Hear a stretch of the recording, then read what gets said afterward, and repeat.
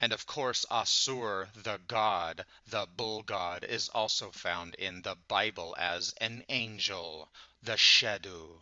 And Ashur is also the ancient Mesopotamian god of Sumer called Anshar, who rides the bull. And we find the same symbolism in the ancient Egyptian winged disc with horns from the sacred bull, thus the golden calf or the sun god Ra.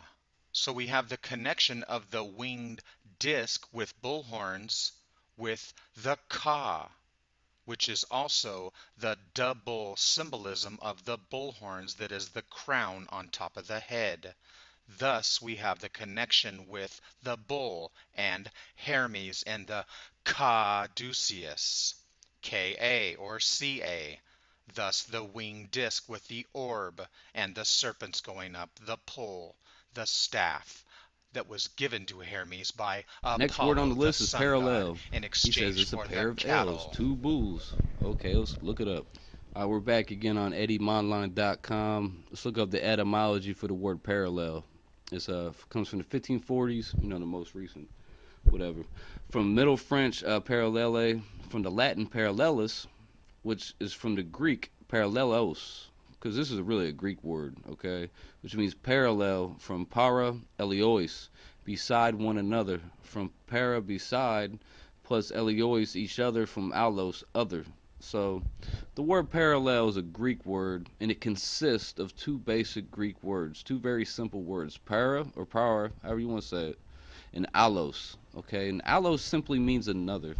So Alos does not mean El, doesn't mean the bull god, doesn't mean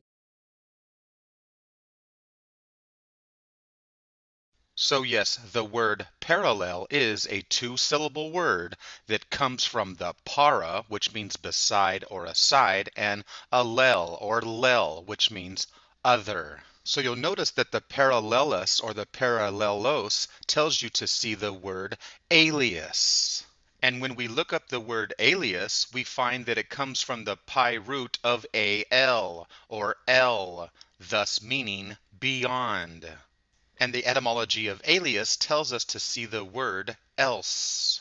And once again, the etymology of else is from the pi root of al, which means beyond, which is a synonym for the word other. And when we look at the etymology of the word beyond, we find that the be equals to, or the by, plus yond, which is the great beyond, or the afterlife, the great distance beyond our realm, like another dimension. Thus, the world that lays beyond our world, which is the parallel worlds.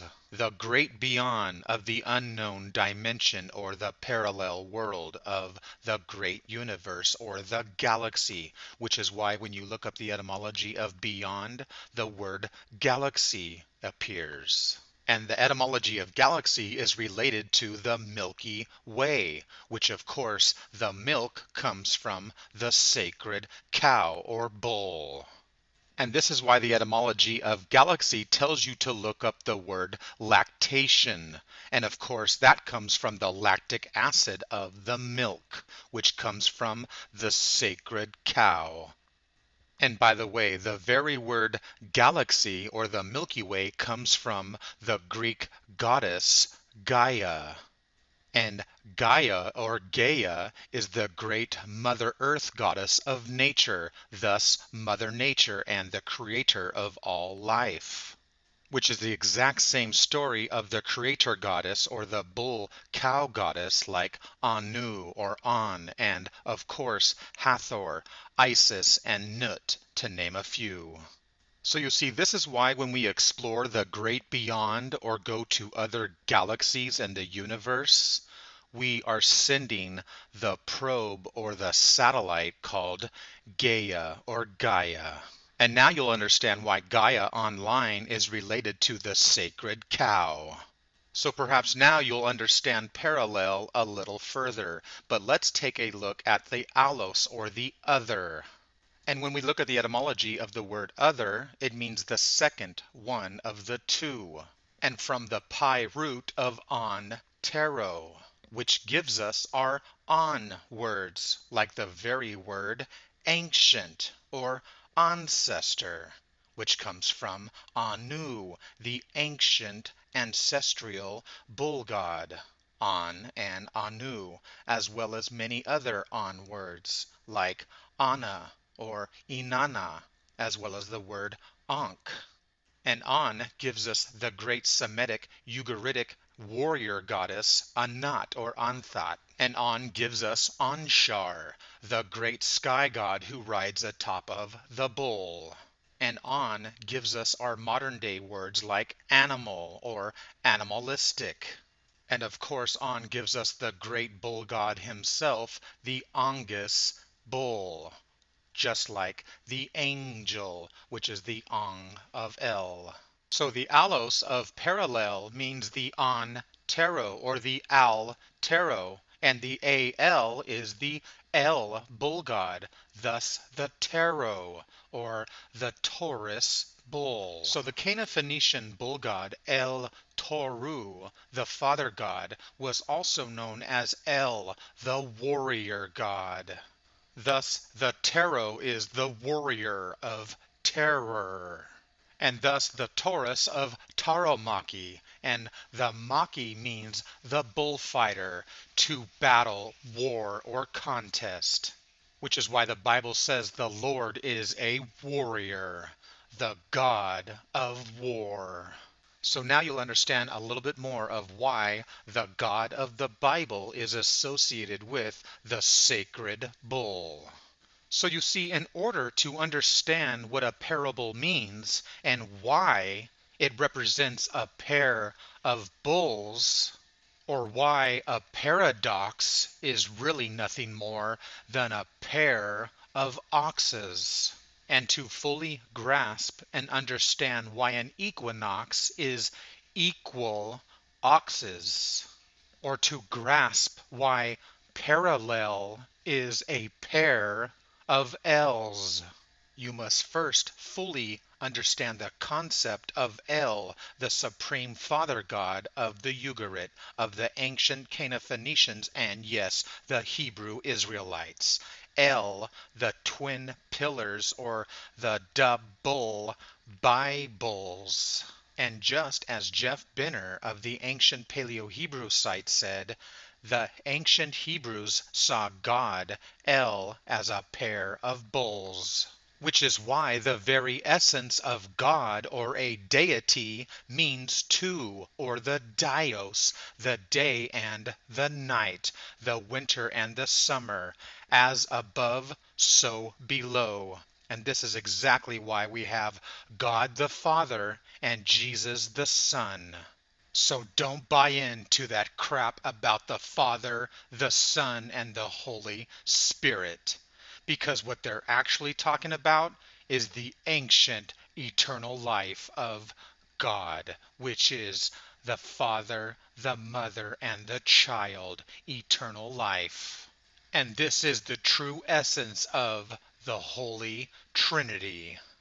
I mean, think about it for a moment. If God, the Father, is a male, that means that he has a male penis, which means he has to use it on someone, which would be a female or a goddess.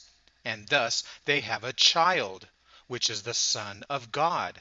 And if God has a son, that means God gets old, which is why he has a son. Out with the old and in with the new. So you see, this is why Saturn L, or Cronus, is the father of time. Thus, the reason that he eats his children, which means that he's eating time. Thus, Cronus is the old crone. So this is why Cronus, or Father Time, is the grim reaper, the old dead man, or the old man with the beard, who is always shown with the young child. So haven't you noticed that God, or Father Time, or Saturn L, is always shown with the long beard as the old man or the old crone? which is exactly why in ancient the bull god El from the Ugaritic text clearly states that El is the gray-bearded ancient one, full of wisdom. So eternal life is having children, or sex, basically. Our children are the very essence of us, which is why the Bible talks about God being the Son or the same as. What they're really talking about is Jesus is the new Son that came from God. He carries the essence of God because that's what our children do. They carry on the very essence of us. This is why they are spitting images of us. We are reborn again through them, our children, like father, like son, or like mother, like daughter. And it's the same for the father and the daughter, or even the mother and the son. So anyway, the Bible clearly states that Jesus Christ is the Son of the Father God. Thus, Jesus the Son and God the Father, which is why the Bible talks about the Alpha and the Omega, the first and the last. And this dualistic principle is carried on when the Bible talks about the sower and the reaper, which means the springtime of the new and the death of the old, or the autumn, winter time, summer and winter, day and night.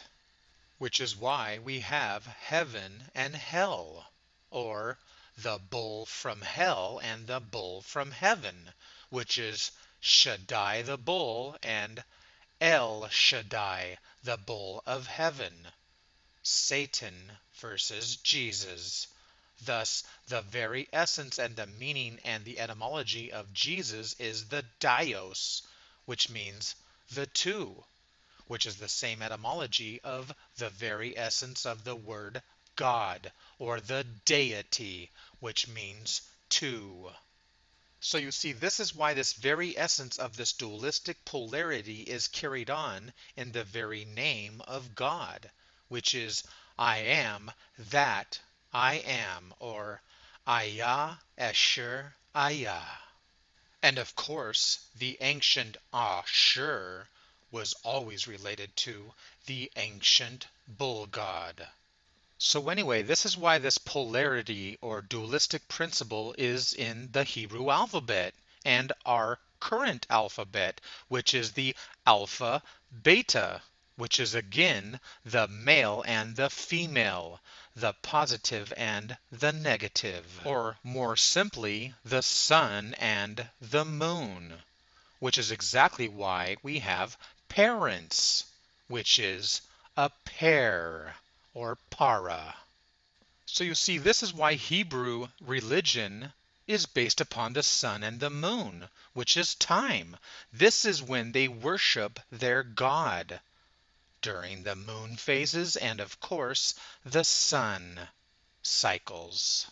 So perhaps now you'll understand the true essence of the stories in the Bible, like King David or King Divide, which is why David is a kingdom that is divided, or why the wisdom of King Solomon is nothing more than the sol and the moon, or the sun and the moon, or like the story of Jacob, Yaakov, and Esau the Edomite, which is the red and the blue, the winter and summer battling one another, the two brothers that struggle, exactly like Cain and Abel. And of course, we find this dualistic polarity in Adam and Eve, Adam the red and Eve the blue. And of course, this same dualistic principle of polarities is carried on in the Ark of the Covenant, which is the two angles or the two angels of Gabriel and Michael, the sun and the moon.